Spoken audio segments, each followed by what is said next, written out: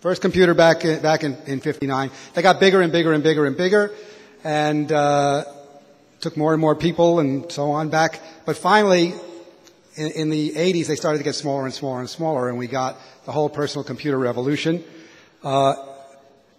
Neil has talked a lot about personal fabrication. I believe strongly in that. In the same way that in the 82, 83, we were building printers. Kentech built the first printers, laser printers for IBM at the same time as John Scully, who's here, was getting the desktop publishing industry off the ground with Adobe and the LaserJet, the first LaserJet printers. We're going to see the same thing happening in 3D, and that is what we need.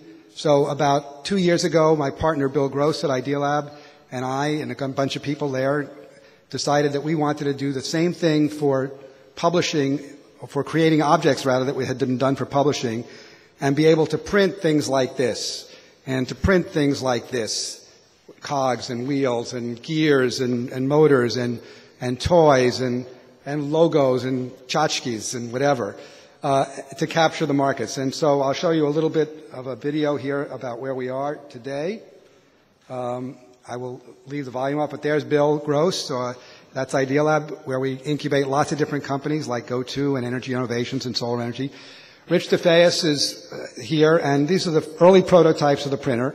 What we do is we lay down a powder. It's a nylon, a glass, aluminum powder. We call it a plastic, but it's not really a plastic.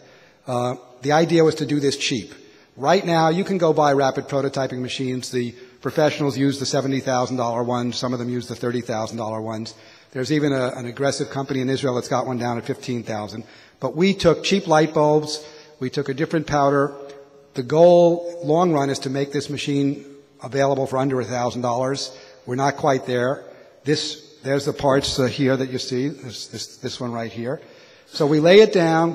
We push a layer of this plastic material on with heat.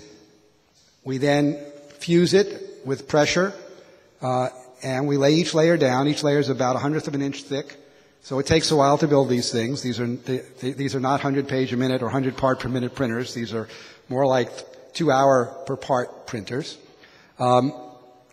Right now, the machines, which will go out in beta in the beginning of 2007, will cost $5,000 for educational institutions and a little bit more for companies. That's what it looks like.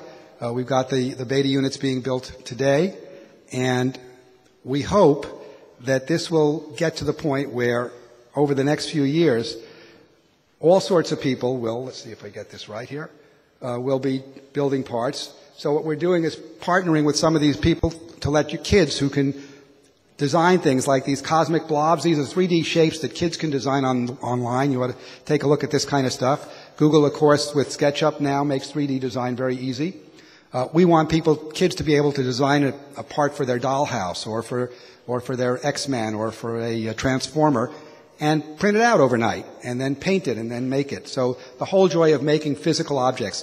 And for businesses, engineering, if you want to make models that don't have to be super precise, because we are only going to get it right now at the initial phases, sort of 100 dots or 1/100 of an inch tolerance. Later on, we hope to get more. Make molds and make as many parts as you like. This will be out. You can go to desktopfactory.com and take a look at it and talk to us if you want. We've got about 100 companies and schools that have already ordered them, and we're very excited about it. And you guys are the first to see parts produced by Desktop Factory. Thank you.